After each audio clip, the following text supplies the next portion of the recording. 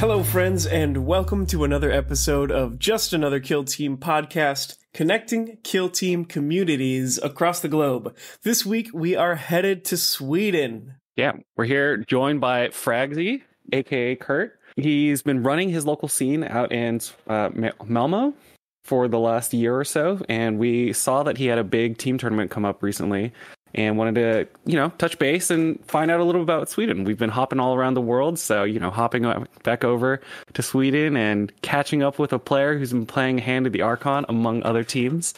And hopefully, hopefully by the end of the podcast today, we'll get into building a team plan or a game plan for teams like Hand of the Archon or Commandos. But yeah. Hi, guys. Thanks for having me. And I'm so glad you came to Sweden to say hello and check out the Kill Team scene here. Yeah, it seems like things have been growing. I did a little bit of digging on, Best Coast pairings, trying to figure out how big your tournaments have been. And I've seen it's like all the way from 6. And this most recent tournament, your team tournament, seemed like it capped up at 18, which is probably, 3 times larger than your normal tournament size? Yeah, you could say we have had a couple of tournaments with 12 and 16 players in my hometown, Malmö. And there's been up in Stockholm, which is the capital city, I think they had 24 people tournaments once or twice. But the player base is pretty small in every region here, I would say. But we are up-and-comers. Getting everyone together is always a hard thing. Before we get into things, this week we do have another new patron for our Patreon. Shoutouts to Will L. He's been playing Legionary for the last year. I got him into Kill Team by giving him a box of Chaos Space Marines and saying first hit's free. Classic. Yeah. It's a dangerous hobby drug, Once you start playing, you can't stop. Plastic crack. Yeah, that's definitely true. What have you guys been up to locally, outside of Kill Team? Well, I've been outside of Kill Team. Yeah, well, I've been working and hanging around with my family. Went to the woods. Yeah, nice. Have a good time. Yeah, I just went to the Halloween parade in New York, and it's always a bit fun time. I think it's like the 50th year in a row, so it's like a humongous thing that takes up multiple city blocks, and it's just people packed out to watch people walk. I think I saw Thriller. There's 50 people doing a Thriller dance scene on the road. That's pretty cool. That's pretty What wild. about you, Jason? It's everything's covered in snow here. We got our first snow of the year and it didn't instantly melt, so it's all snowy and cold, and it's the beginning. Is this the beginning of the hibernation season for Jason? It basically is, yeah. So everything, work is all finally calming down. I got in a bunch of Kill Team games. I got in a bunch of test games for the game that I've been building, which is called The End. Which, there's little hints and secrets and tips about that coming along. I've got a website put together for the core rules so that the core rules can be digital, and just kind of taking a giant swing away from work and moving into games. Lots and lots of games. Yeah, I think, you're going to post something on Patreon about that so people can get an early look at the rules. Yes. Yeah, definitely swing by. And while you're at it, if you're listening and you haven't already left a review, you should do that. We appreciate the reviews. It helps us get found. And you should also join the Discord. We've got a Discord, and that'll be linked in the podcast description as well. Yeah, a Discord with Patreon or with guests from all around the world now. We've got, Australia, Canada, Europe, Russia. It's great. Gotta check that out for sure. Yeah. And if you have any rules questions, it's a good spot to ask because there are tons of TOs on there. And I think generally we're all on the same page. So if you're curious about what TOs are thinking about any specific rule, Discord is a great spot to just ask real quick. Yeah, that's absolutely true. Topic of the day, talking a little bit about the small Swedish Kill Team scene. Smaller than some of the other US scenes just because the US is so large, but it seems like it's been growing. So definitely has, yeah, for sure. Yeah. So when it comes to when you started getting your events going, what did that look like? Is it do you have like a consistent schedule, just like a group of friends that was already there? Are you making a bunch of new friends along the way? Like, how's the growth of the scene? So for myself, I haven't been playing Warhammer before. I catch the Octarius box when on more or less on the release, I think. I saw like an ad on the internet and I felt like, wow, this is a great game for me and my son. We can start playing. And we shared the box. He got the commandos, I got the vet guard, and he dropped off 2 weeks later. So I was stuck there on my own with 2 teams. And then I remember one of my closest friends had some Eldari models. So we started playing together.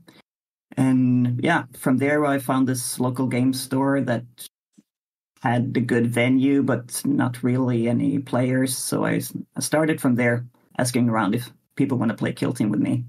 I assume you guys had like a local Discord that maybe you start off with? Well, not that at first, no, not the local one, but we have the Swedish Discord Kill Team channel. That's pretty big now, I would say. Do you have your own local channel now, or is it all on you have like the larger Swedish Kill Team Discord? Or do you guys use Facebook? Because I know different regions use different social media tools to connect together. I think some places are still using Facebook pretty heavily, so I'm just curious. Yeah, well, on the national basis, to communicate between different cities, we use Discord. And we have this Discord channel called Kill Team Sweden, I think it's called. It's run by some people from Stockholm. But locally, I throw up all my events on Facebook as well as Discord. Try to find players, talk to people at the local game store, and yeah, there are couple of other stores as well where I go to and hang out and talk to people to promote my events. Yeah, it sounds like you're working hard to find people. So like when it comes to the kinds of people that you're finding, are you finding that like are they the kind of people that have already been playing Warhammer 40K, or like not at all, and this is their introduction into the universe, or like something else entirely? What's that look like for the people you're finding? Yeah, so they're like two kinds of people, I would say. It's the ones that's like me and my friends, hasn't really played Warhammer before, but we are gamers, I would say, like played Counter-Strike a lot or League of Legends before, like competing. We like the competitive thing about Kill Team. Then they are the other ones that come from Big Hammer, which is a big thing in Sweden, I would say. Just a couple of weeks ago, we had Malmö Wargaming Weekend with a 40K event with 110 players, I think. So it's quite big for our region. So it's a mix between those two types of players. And the Big Hammer players are mostly casual players. And then we are like a core group with the competitive players, like 5 or 10, I would say. Yeah, I've definitely found that 40K kind of errs on the side of a little bit more casual at the tournament. Like people might be bringing a couple hundred models out to the tournament, but a lot of people are like, I think this is really cool, so I'm just going to play it at a tournament. But in Kill Team, it's a much more competitive experience just because the lists are a little bit more like tightly balanced around what is or is not playable. So I've seen that can be a turnoff sometimes because some people are just like, it's too competitive. So how's the Swedish scene been working around the, competitiveness of the game? Well, it's growing, and my forecast is it will grow a lot next season 3 next year. So I threw my first tournament December last year. It had, I think it was 12 players. We played strictly ITD. And since then, I think I've done some research myself here. In Sweden, we have had I think it's 22 tournaments since then. All between 6 players and 24 players. And there's 4 regions for this. It's Malmö, the town where I come from. It's the capital city, Stockholm, Gothenburg, and up north in Umeå, which is a student city. Have you seen any meta differences between your 4 regions? Yeah, I would say so. For this last month, it has been a lot of elite teams, both here down in the south and up in the west. But I don't think it's like a local meta thing. I think it's just a tournament meta. Because for me, for example, I've been playing a different team every tournament I go to. And I think there are a lot of other people's doing that thing as well. And right now, I think I will stop doing that and just, practice one team, getting better. Yeah, Yeah, comfortability with the team definitely does help as if you want to keep going to larger tournaments. I think just having less room for you to make small mistakes or just being unfamiliar with your own rules can definitely be a big thing if you're competing regularly. Sure. Do you feel like there's anything that makes your specific scene special compared to some of the other ones? I don't know. Since we are such a small scene, it's I think every scene have been where we are right now. Finding players, introducing. I've been very inspired by Taylor and the Cats and the Pacific Northwest. How they run stuff, and they had this Kill Scream tournament last year. I don't know, maybe 20 players or so. You know this more than me. And then they threw this Kill Scream 2. I think it like tripled in size. Yeah, I think for my part on the New York Open, we went from I think like 30 players to 40 players, and then we doubled up in size on everything else, and we added in BattleTech and Necromunda. So yeah, it's been fun. I think if you put the work in and you just make sure you're consistent, so people know where to show up, I think that definitely helps. And then always being very welcoming to new players. I think that's the thing in competitive games that can get lost very easily. Is some people will just want to be as competitive as possible all the time, but new players definitely need a little bit of a softer onboarding than just hardcore competitive games, I think. For sure. So that's what we've done with my local region, so to say. We have most recently we had this Kill Team October thing. 4 events with a couple of tournaments, and then Kill Team Tuesdays where we hang out, talk and play games of Kill Team, and trying to get more people into the hobby and playing competitively. Do you have like the onboarding for building models and painting, or is just like more casual games? Tell us a little bit about your Kill Team October events. So the Kill Team Tuesdays have been mostly casual gaming and introducing new people, so like demo games. I've had a couple of demo games with totally new players, and some of them have been coming to our tournaments afterwards. But the local game store which I'm connected with is called Rapid Tabletop Gaming here in Malmö. Great store. They have hobby nights as well. So we do Tuesdays with Kill Team, and on Thursdays they have hobby nights. So totally new players can go there, catch a Kill Team in the store, and start building him straight away. Yeah, that's definitely a nice part of the game. I think sitting down and like walking someone through the entire hobby process is definitely a net positive, especially it is a really big jump from going from like card games or video games where something is kind of, most things are taken care of for you. You're like, you're actually going to have to build your game piece. Yeah, and you need like sharp tools that are like, way more dangerous than a video game, and you got to clip things and glue things, and yeah. Yeah, I've definitely heard a lot of people say that painting is a really big, it's very intimidating, but once you kind of get into, you know what, it's better for something to have paint than not have paint. So just getting things primed and just having people start putting on colors definitely helps. Because I feel like there's a big new player thing where people are like, I don't want to ruin my model.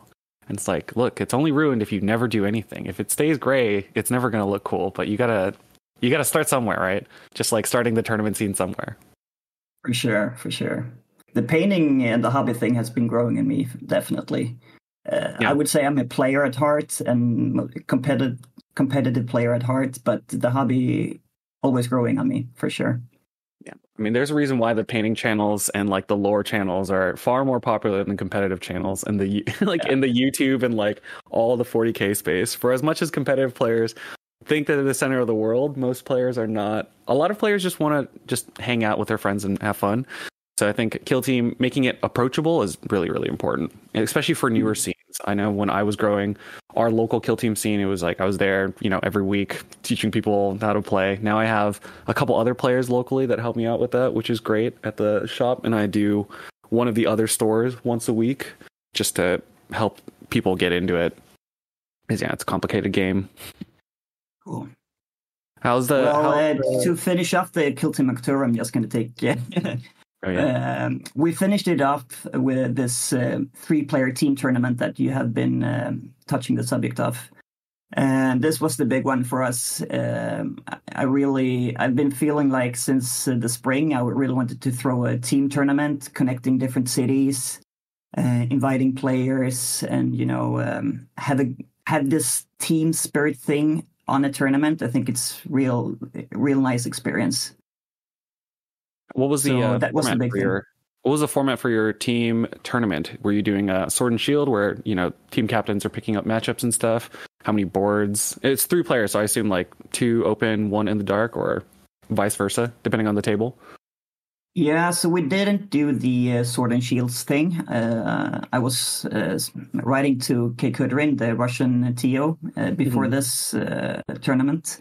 But I decided to do a 3-play tournament with a captain where we had a roll-off and between the captains. And the team that won choose the first matchup. So like my Void Dancers want to beat your intercessors. And then the intercessors, the losing team could choose the map. And then you go back and forth. So as you said, we had 1 ITD and 2 open boards for every matchup. And it went great. Did you do the thing? I think when we had Kirill on a couple weeks ago, he mentioned that one of the open boards would be more dense, one of them would be a little bit sparser, and one of them would be in the dark. So is that what you were going for? Yeah, a similar way. We used for every set of kill zones, we had ITD, as I said before, and then we had an Octaris terrain with the Turning Point Tactics version 2 maps. And for the third kill zone, we used a mix of Shalnath terrain and containers, but not as dense as the Octaris terrain. Okay. Yeah, I think those kill zones had never been seen before. They were made that day, and everybody agreed to, we are going to use these 3. So it was like a surprise element in the tournament. Yeah, I always like a little bit of a surprise element. Yeah, I'm a huge fan of that too. How was how did the Turning Point Tactics 2 version 2 maps go through? Because I haven't seen them yet. I played on the version 1 ones at Nova, and I think a lot of people didn't love them because Commandos basically just took everyone's lunch at Nova. But I haven't seen the V2, so I don't know if they've fixed those problems. So how did your players enjoy them? We enjoyed them, and I think they might have been the ones you have played on. It is the one that are used on TTS as well right now. So for Command Point Tactics, they had this fall tournament on TTS. We used the same ones there, and I've been using these ones when I went to Stockholm in the beginning of the summer. We used them, so they have been around for like half a year, I think. Okay, yeah, it's probably the same map pack that I played on then. Which, there's probably 3 mid-board heavies that are kind of basically on. They're just completely like straight placed, so that if you're in one, you can see into the other one. Exactly. Yeah. Which is a great commando hunting ground. Did you have commandos taking over the kill team tournament? No, not really. So we had 2 people playing commandos, and I don't think they were so experienced with it. Not with the team and not with the game, actually. But so the more experienced players played Legionaries. We had 2 great players, one from Stockholm, one from Gothenburg, playing Void Scars. They did real well. We had another guy from Stockholm who took home the MVP awards. He was playing Novitiates. Great guy. Oh, yeah. And myself, I played Legionaries. Nice, right? What was the winning team layout? How, in terms of, was it all 3 experienced players, or was it a couple experienced players helping a newer player learn the game? I'm kind of curious if you guys had any breakout performances.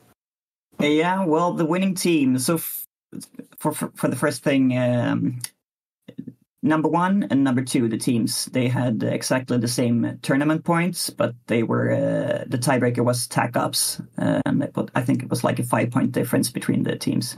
Okay. And the winning team, they were playing Commandos, Void Scars, and what was this third? I don't remember right now. But there were 3 friends from Gothenburg.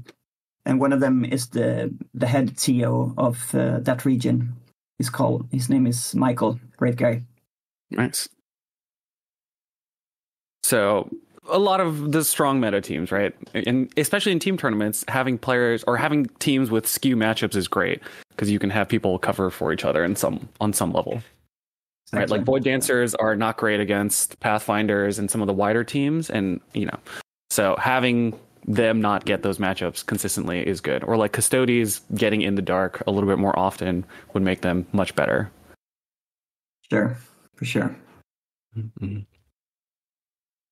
Do you have any like hometown heroes, like players that you've been working with a lot locally that really help you get the scene working on your end? Or do you feel like you've been doing a lot of it's like you're doing Malmo really hard and then each of the other TOs is doing their own region and you guys just meet at tournaments?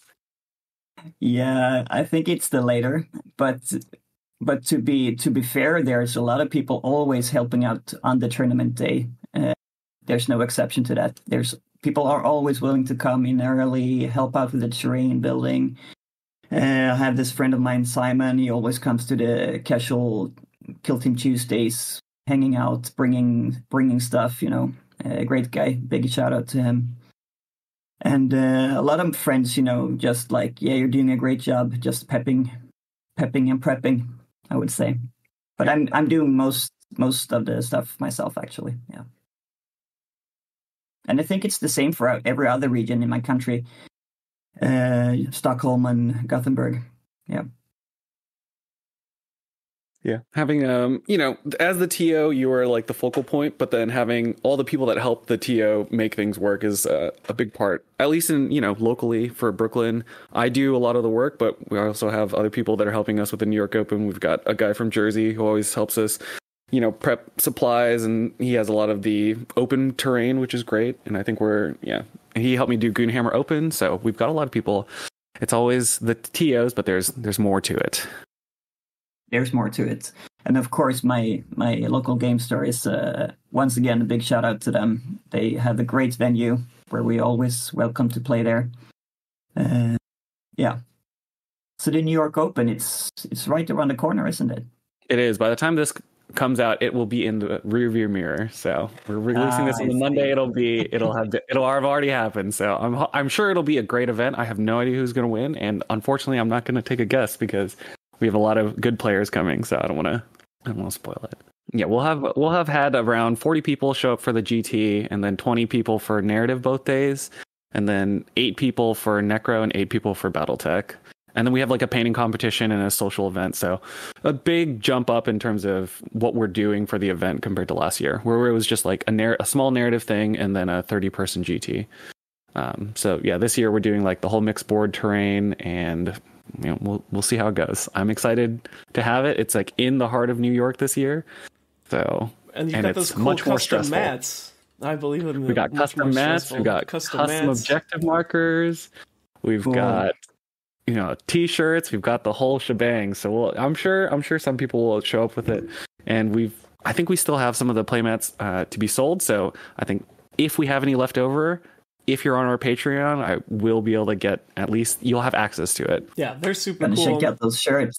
Definitely worth a look. Yeah, but I think we gotta hop down to some more competitive-minded stuff, right, Jason? Yes, it is time to move right along into the Operative Showdown. Operative Showdown. And the Operative Showdown today, we're going to be chatting about the Hand of the Archon. Those wicked, horrible elves that we all love so much. For the first pairing in the Operative Showdown for the Hand of the Archon, we have the Crimson Duelist versus the Flayer. Yeah, both operatives that are kind of like melee focused operatives. One that's trying to play a little bit more defensively because you can knock off 2 melee attacks, and then the other one just a huge tank. Kind of wondering, compare and contrast them, Kurt, because I know you have a little bit of experience with Hand of the Archon. Jason does too, yeah. So I'm sure you guys might have some interesting back and forth about your favorites and like how you use these operatives. Yeah, I do. I've been playing Hand of the Archon, as you said, and these two are my favorites in the roster. I would say, I love playing melee teams. I love these guys. The Flayer just handing out paint tokens. Yeah, it's great. Great. Plus the flare's damage reduction, and it like is to a minimum of 1 is pretty ridiculous. And Yeah. you just take an It's infinite number ridiculous. of las gun shots. Combining it with the feel no pain, it's wow, he's a monster. Yeah. Do you find that players generally interact with the flare like when you sit down and you play against a player and they look at the Crimson Duelist, the flare, basically like the two melee centric models? Do players play more around one or the other? And when they do, which kind of teams? Like, how do you guys interact with these operatives? Because they're both melee ostensibly, but they have very different roles on the battlefield, I would assume, from not having played them. You can start out on this one.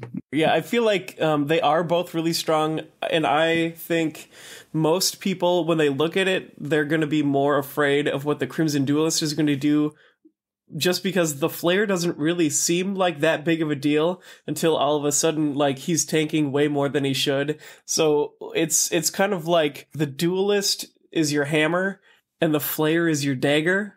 Where like it's the Duelist is the big scary one that's going to run out and fight people, and then the flare is going to like sneak in and stab you in the kidney, which is what actually kills you.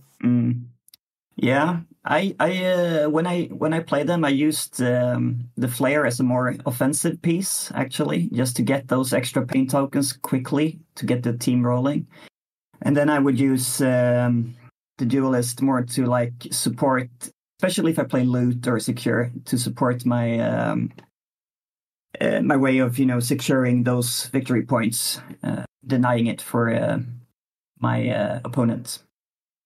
You're using the Duelist because people don't want to charge into her, because in melee she's much harder to deal with, right? Because she double parries.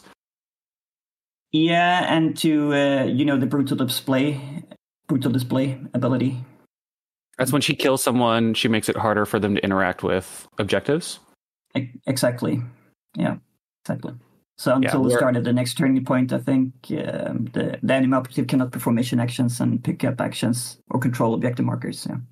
Okay. Yeah. So that's a great one. For secure and loot, the Duelist can manage just horde team's ability to interact with things, and against the elite melee operatives, she can still hold her own if she starts the fight, because she's got 4 attacks on, I think, 3s. And double parry means that even against 5 attacks, she stands a chance of doing a reasonable amount of damage or killing an operative sometimes. Yeah, the Crimson Duelist is it's even better. 2s. It's hitting on 2s. Oh, all right. Well, and it's brutal flail. It's so strong. Mm-hmm. And then for the flare, it sounds like both of you using it for the pain tokens. And if you are, which operatives are you keeping around 6 inches? Like which models you're trying to supercharge with the flare's free pain tokens? The Duelist. Yeah, keep her close by. No, but there's so much. It doesn't really matter, because if you get this free paint token onto someone else, for the first, you're probably taking the tack up with the paint token tally.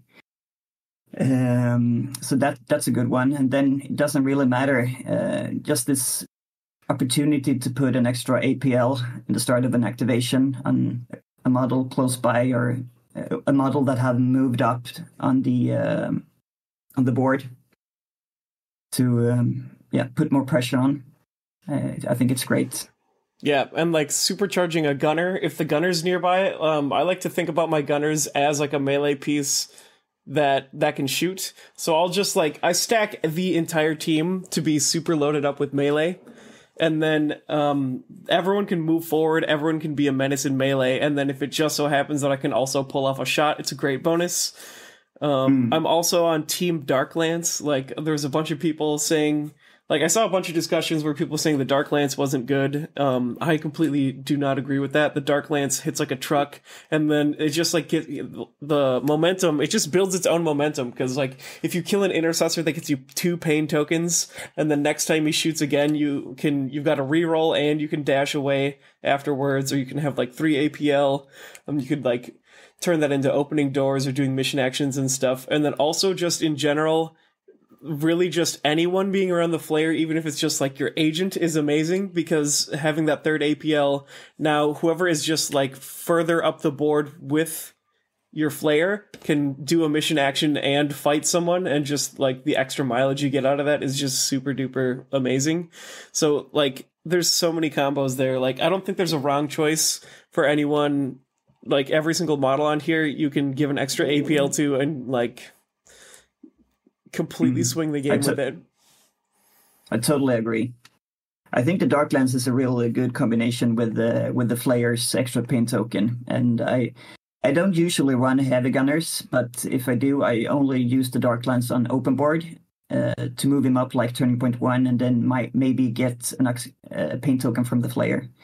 And I would use the Splinter Cannon on ITD to like move into a room and guard.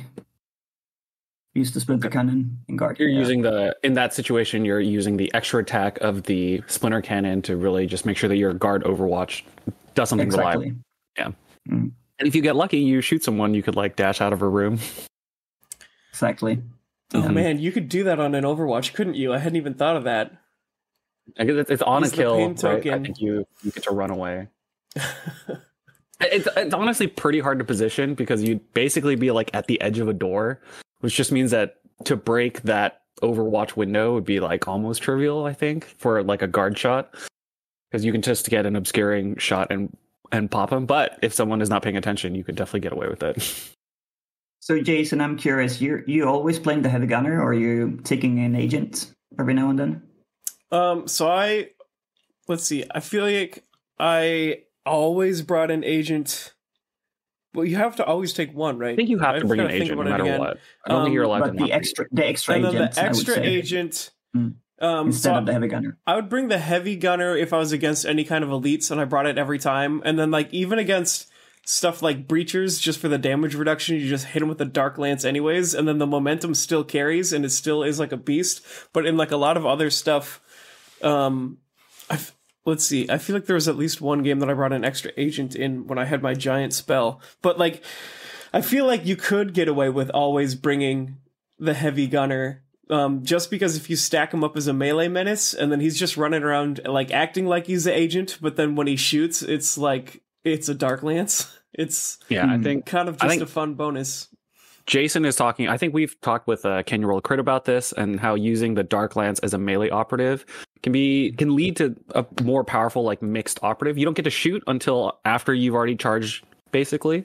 So it's like for the turn after. But if you give them Wicked Blades and Refined Poisons, now their melee attacks are 4 attacks on 3s, 3/4, lethal 5, which is respectable against basically anything at 8 or lower wounds. Because lethal 5 with rending from the strat ploy and the ability to guarantee crits means that if you're jumping someone from the shadows, you are generally deleting an 8 wound model without too much issue. So with all of that combination, you also have the backup of like, oh, my gun is just going to delete someone. So if you're using it as just a melee piece that happens to have a really crazy gun, players can get tripped up by it. Yeah, especially if you like use that to fork somebody, where you like you've got some very like high priority scoring threats, and then you finish the turn by charging someone with the Dark Lance and then killing them. Then at the start of the next turn, it's like, do I go for this high priority scoring opportunity, or do I kill the Dark Lance? Because if I don't, he's going to smoke somebody. And that's just that's a fun little trick there. And that actually ties in really well with the theme of niche tactics today. Niche tactics. Which is building a game plan. And what we mean by this is this is totally like my road trip vibe, where if I'm going to be like driving to Adepticon or whatever, like me and my friends in the car are going to be building a game plan as we drive. And that's just like, so that's actually what we did with last year driving up to Adepticon. I was road tripping with a friend, and then we were just like going over our factions and chatting about like what's the outlook, what are the goals for each turning point, and like where do you try to make the big push to get the lead in victory points, and like when are you chill and just like staying in the shadows, and like how do you build your combos, and then looking for those like scoring fork type opportunities like I mentioned before.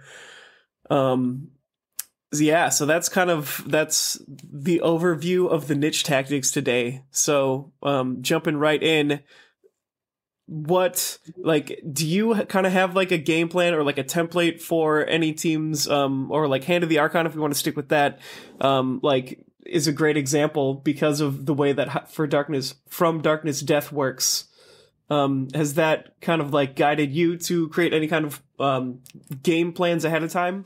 Yeah, I would say it's been a while since I played Hand of the Archon, but I have always tried to have had a game plan for my tournament games.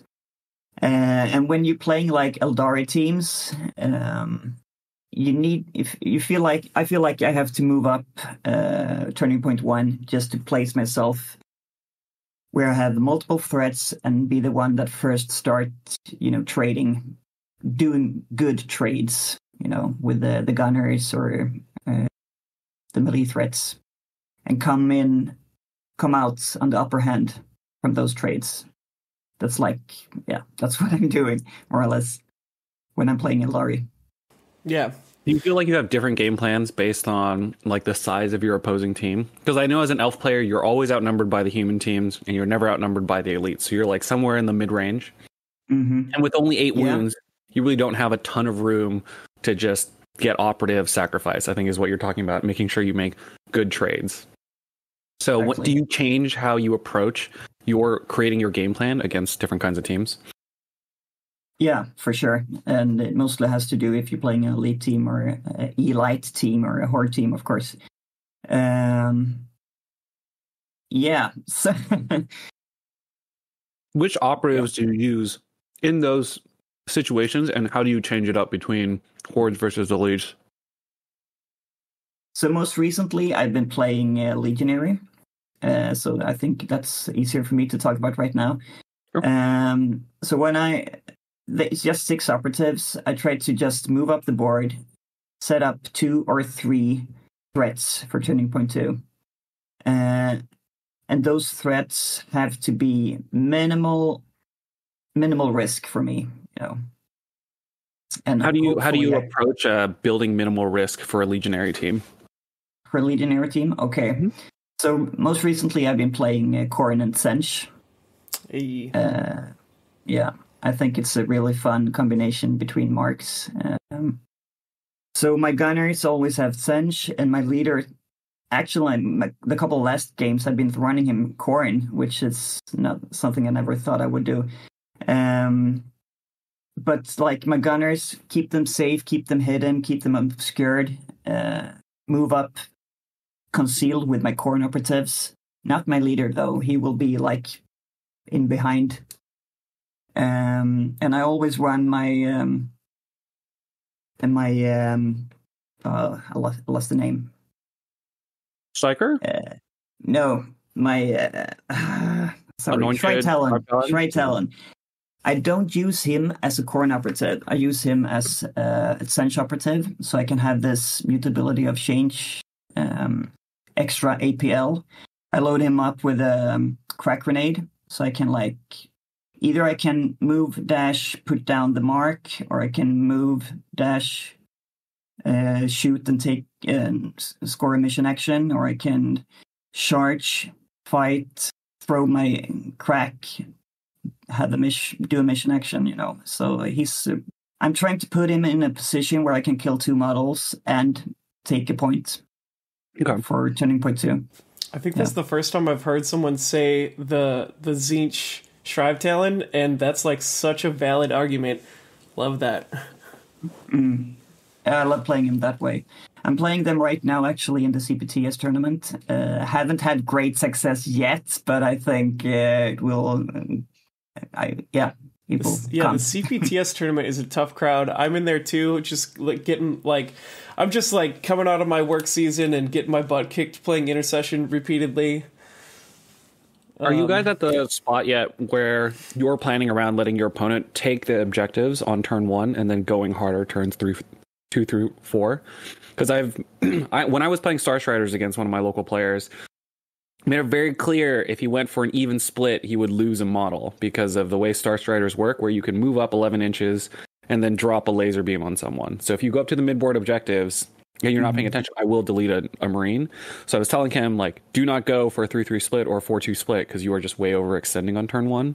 And I know against commandos, this is definitely a thing that people complain about, where commandos easily get a 4-3 or 4-2 split on turn 1. Mm-hmm. But if you can plan around, losing those first 2 and then making sure you win turns 3 or turns 2 through 4, you position your models on turn 1 differently, rather than like, oh, I have to go out into the mid board objective and lose a model, which is not probably the case. Your goal as an elite player is to get to the point where both players are basically the same number of operators, right? You really want to get to turns 3 and 4 with 4 Space Marines against 4 humans, and that's like or maybe even 5 or 6 humans, and that's kind of your happy spot. Because you have 3 APL versus their 2 APL, and if you're on their objectives, they're not scoring your objectives because they're not generally going to come into your base, right? You're leaving your objectives behind and fighting on their objectives. So I'm wondering if you guys have basically, if you're working with that. I'm just curious. I feel like I can tie this in with Hand of the Archon again, and kind of one of the things that I thought about with that and like the game plan ahead of time was that I can be a little like, I would love to get a 3-3 split, but if it looks like it's not going to be great, I would way rather have a single turn that hits outrageously hard, like especially like something against commandos. Like I haven't played against like someone that was like a super amazing commandos player with Hand of the Archon, but like to get through that just a scratch, you need to like kill the whole team in one turn is kind of like what you want to do when you're fighting against commandos. So, and that fits really well with the whole way to play the Hand of the Archon, which is just like lurk unbelievably hard and don't give anyone line of sight on anything. And then once people are like coming out, it's like you're letting the cows come out into the grass and feed and get fat and happy with their little victory point lead. And then all of a sudden you come blasting out from behind every barrier and just like triple critting everything you see. And just kind of like trying to set up for that, like very intentionally. If it's someone that is going to be moving up, or if like the board is set up in a way where there's a bunch of mid-board stuff where people are going to like overextend to get there early, it kind of like sets you up for a turn 2 super ambush. But if it's like, if there's nothing on the midline and like you kind of have to creep up a little bit more, it's kind of more of like a turn 3 ambush. And then also paired with that, I like to do objective markers that you can completely score at the end of the game. And you can just like completely not worry about it. And it doesn't put any kind of pressure on you to make any kind of a rash decision in the early game. So like Robin Ransack is great to pull off on turn 3 and 4. And then I actually have been doing Assassinate Target in almost every game. And I think there's only one person that's denied it for me, which has been like just kind of a crazy thing where if you play just is like a Hand of the Archon player, or is it like an in general thing? Just like an in general thing. I think it was ultimately the craziest Assassinate Target thing. And then this was also kind of part of building a game plan, which it's built on like a similar principle. The way that I was playing Legionary was 100% Khorne. Every single model is Khorne. And I just try to chain lightning through the enemy like crazy. And then people are always like, against Legionary, they want to bait you out. So they'll give you like a dangling model and be like, if you come out and charge this pleb, then I can shoot you with my space laser and you die. But then the reality is, if you give me that pleb, I'm going to charge past him and barely tag him at 1 inch. I'm going to kill him in melee, and then I'm going to move 3 inches and tag someone that's already activated, and you are just never going to get a chance to shoot him. And he's just going to like use your enemies, like use the enemy pieces as hostages, use them as cover, and just chain lightning through things. And then it kind of becomes like not even terrain dependent if you can just like chain activate these movements right to hold people hostage. And then that's like, you don't want to give yourself any reason to make a bad choice early. You want all of your scoring to be at the end of the game. And then like, if you've got a melt-a-gunner with a combat knife and he's just like chain lightning through people and stabbing everyone to death, and then all of a sudden he stabs someone, gets a free 3-inch move, takes a 6-inch move, and then shoots a melt-a-gun, like he's going to get that Assassinate Target. It's actually an interesting way of thinking about Assassinate Target. I think for specifically Khorne Legionaries, just because you can abuse the perpetual aggression movement on something like a Melt-A-Gunner, where your opponent just really isn't going to expect the extra 3 inches of movement. Because if you're, like you're saying, if you take an 8-inch charge, you overcharge someone, and then you take a 3-inch dash for free, you are now 11 inches up the board, which does mean that you now have a Melt-A-Gun target probably, I think, on basically any team. Because there's ways to space out so that the first guy is not dangerous, but if the next dangerous play is not a melee action, but a gun action, that is definitely a big step up, I think. And also the fact that to keep safe against the double melee threat, you literally have to have your models like 6 inches apart. And like no one's going to realize that. And even if they do, like you can't, it's not really practical. So I've caught a lot of people completely off guard with just that crazy chain lightning effect, which is definitely one of the most amusing things. And like the whole thing started off 100% as a joke, where someone was like, I dare someone to play 100% Khorne, like don't even bring the Psyker. And I was like, that sounds fun, I'm gonna try it out. And then it just like kept on being more and more powerful, and every time I played a game I was like, there is something here, this is wild. Yeah, I love it. I love it. How have your experiences on Khorne's Siege been, Kurt? Have you had similar success with Perpetual Aggression? I have, most recently at the team tournament, of course. I love the ploy, Perpetual Aggression. It's such a great ploy. I love the passive when you can turn a normal into crit damage, not into crit, but crit damage. Combining those two. I love the Butcher. I know he's been he's got a lot of shit before, but I think he's an up-and-comer operative. Agreed. I would say more people will find him interesting. I love the bubble he has. I love the Anointed. I love the Shrive Talon. All the melee operatives. I almost always run all the melee operatives. The leader with the Power Fist into Intercession or to 7-wound models.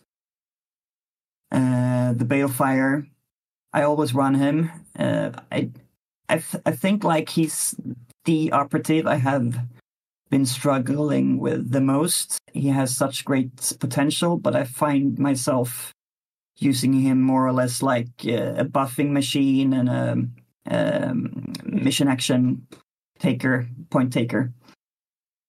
I would say, yeah. And then I always run the Plasma Gunner as well. Do you do the thing with the Butcher where you're giving him a Malefic Blade just so he has a more reliable melee profile instead of the 4 tech 4s, 4, 7, every once in a while you make one hit on 8 dice and you cry. Yeah, exactly. I always put a Malefic Blade on him. If he gets charged, he needs a different weapon profile for sure. Yeah, I give him the Malefic Blade and the Grizzly Trophy. I usually put the Grizzly Trophy on the Anointed, but it has happened. I do like that. Yeah. And have you found more success with the Butcher as an aggressive piece or kind of like a weird zony piece by him existing on a point with cover? Your opponents have to play weird around him. Like he's a good mid-board objective holder with the barricade or a piece of terrain because opponents now have to like swing all the way around pieces of terrain. And is that how you're using him, or are you missiling him down the lane and just going, go kill someone and we'll see what you do afterwards? Well, it depends on the map layout, if I bring him or not. But if you play like Octarius, the TPT Turning Point Tactics maps, I usually play him around a door or the oil rig where you can find good cover lines for him. And if I play ITD, if I have like small rooms up in the middle of the board, he's a great player operative to put there to deny your enemy operatives to come into the room unless they charge you, and then you have the Malefic Blade. Exactly.